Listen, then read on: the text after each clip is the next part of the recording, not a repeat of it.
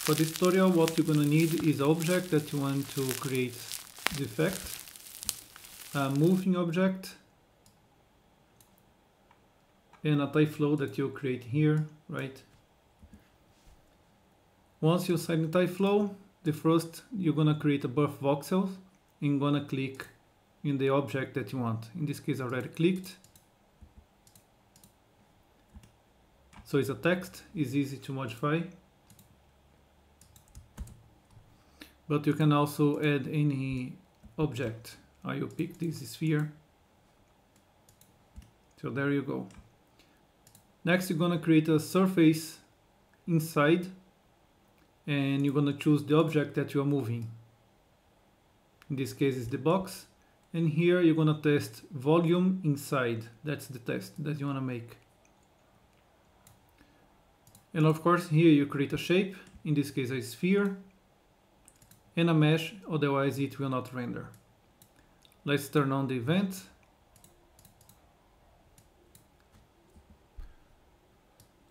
I'm going to create an event. You just drag here, create new event, and put the modifiers. The first modifier is physics shapes. So the spheres, when they touch to each other, they collide. So create this nice effect. Second is scale.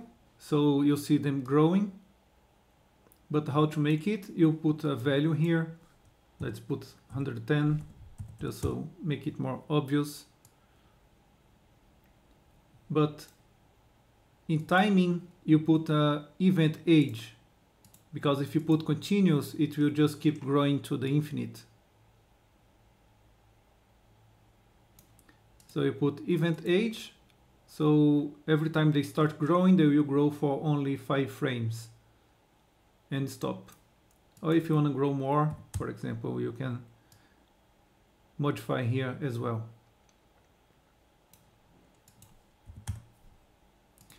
You add force, and in force you're gonna add the noise, otherwise it will behave like this. It's okay too, depending on what you want, but I want they keep moving. So here I add the force.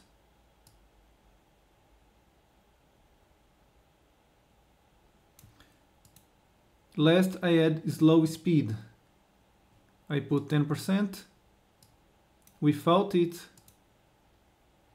it goes just crazy as well. So that's how you tame the particles. And you add a mesh to render.